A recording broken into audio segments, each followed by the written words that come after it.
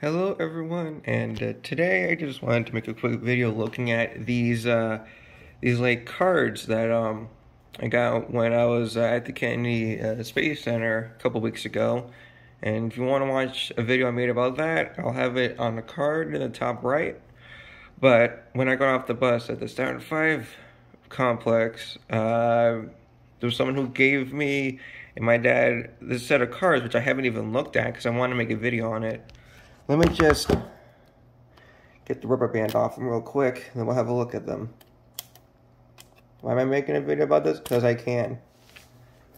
Okay. We'll start with one on the very top. Right here. Exploration Ground Systems. Artemis.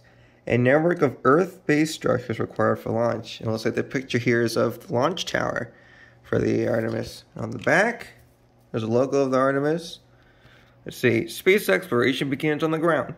NASA's upgrading the launch pads, the vehicle assembly building, and fire room at the agency's Kennedy Space Center in Florida for Artemis missions, as well as a variety of commercial and government launch services customers. Yeah. Pretty cool. I like the way it looks on here. See, the second one is the space launch system, which is what Artemis is using. The most powerful rocket in the world. Starship might compete with that, we'll see though. But yeah, there it is. Looks pretty fucking cool. Let's see what it says on the back about it. NASA's powerful new rocket will send humans and cargo to the moon and beyond. The space launch system is designed to be flexible and evolvable, and is the agency's first deep space rocket since Saturn V. Yes, indeed. Indeed. It's a fucking beast of a rocket. And again, you should see the video that I made. It looks fucking amazing. Only a mile away. Let's see. Next is Orion. The capsule. Deep space human-rated command module. Yes, indeed. This is what's going to be launched on top of the space launch system. Let's see. NASA's Orion spacecraft will take up 4 astronauts to the Gateway in lunar orbit. Wait, I thought the Gateway wasn't there yet.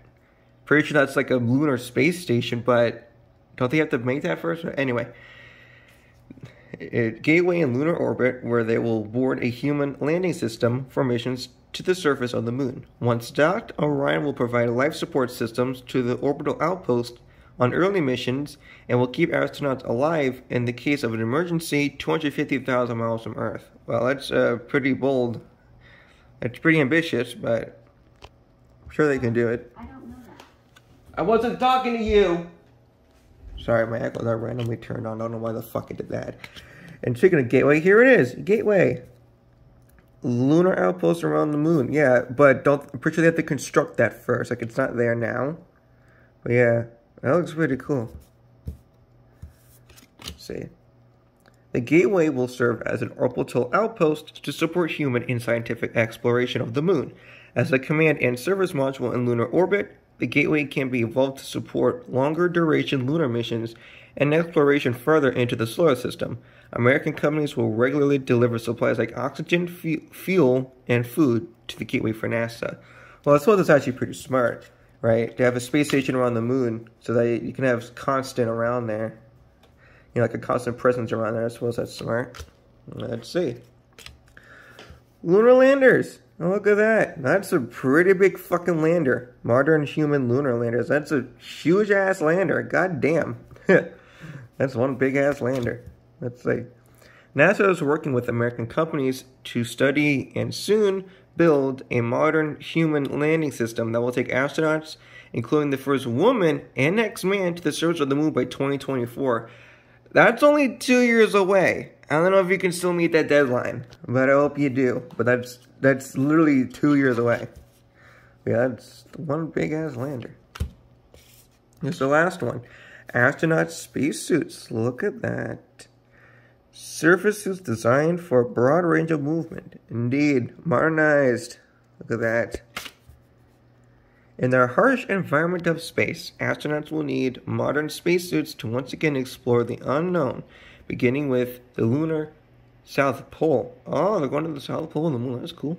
NASA's Advanced Exploration Extravehicular Mobility Unit, or XEMU, will support lunar surface expeditions. For protection during launch and re-entry to Earth's atmosphere, astronauts will wear Orion's Crew Survival System Unit. Huh, okay. Yeah, that's pretty cool. You got all of these, and that's the last of the cards. I'll just put them back in order of the way and put the rubber band back on.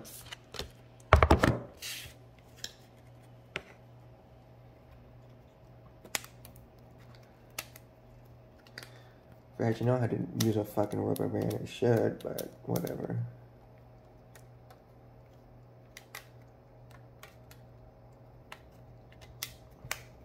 There it is. I know what I'm doing.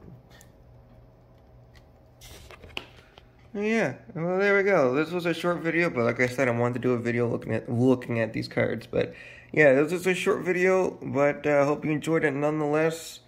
And I will see you all soon. Bye.